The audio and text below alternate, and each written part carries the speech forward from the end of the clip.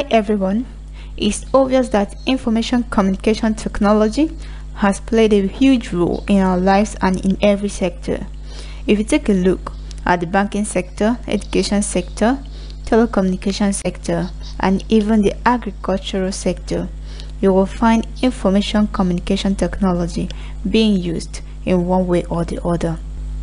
So in today's class, we're going to define information, define communication, give the full meaning of ICT, state the components of ICT, list parts of a computer with their uses, the benefit of a fax machine, and as well as importance of ICT, and many more. So we move to definition of terms. What is information and communication technology? That is ICT. This can be defined as processes involving the processing, sending and receiving, storing and retrieving information through the electronic devices. Information could be referred to as messages or set of data. What is communication? Communication is a transfer or passing of information from one person to another. Communication occurs through printed or electronic media. Examples of printed media include textbook, newspaper, journal, etc. While television, telephone, radio are all examples of what? Electronic media. Here we have what is technology. A technology is the method and device used in passing and receiving information.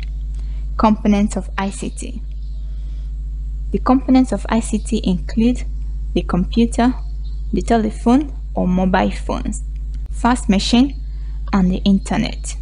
What is a computer? A computer is an electronic device used in processing, storing, and retrieving information. The computer is made up of input devices and output devices. The input device is used in capturing information, while the output device is used in displaying information. Examples of the input devices include the keyboard. The keyboard is used to type information into the computer. The mouse. This is a pointer used to select and move items, data, information that are displayed on the screen. The light pen. This is used to display many options on the screen. We have the microphone. The microphone converts human's voice into electricals. And the punch card. The punch card is a method of getting information directly into the computer. Examples of the output devices, we have the monitor. The monitor displays information or data generated by the computer. The printer produces a paper copy of the information displayed on the monitor. We have the speaker gives the audio feedback, while the plotter is used to produce vector graphic drawings. We talk about the telephone. The telephones are used to send and receive audio information, messages, and pictures, and so on.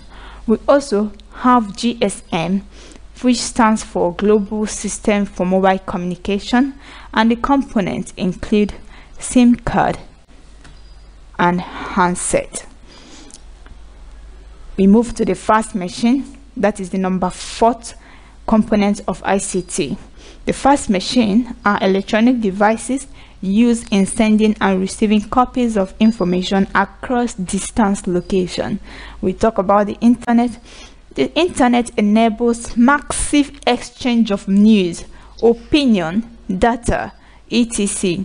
It is a global set of connections of computers. The internet provides a medium for many people to communicate at a time. Uses or importance of ICT. ICT is used in businesses. Example, we have the electronic banking.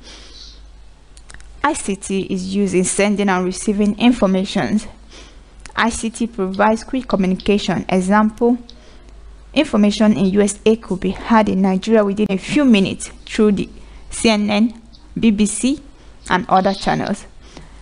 ICT helps education through improved teaching, since students and teachers can easily access huge information on the internet. In summary, ICT means information communication technology, and the components include the computer, telephone, fax machine, and the internet. We define computer as an electronic device used in processing, storing, and retrieving information, and it is made up of two devices, which include the input devices and the output devices. So for your evaluation, please answer the questions below.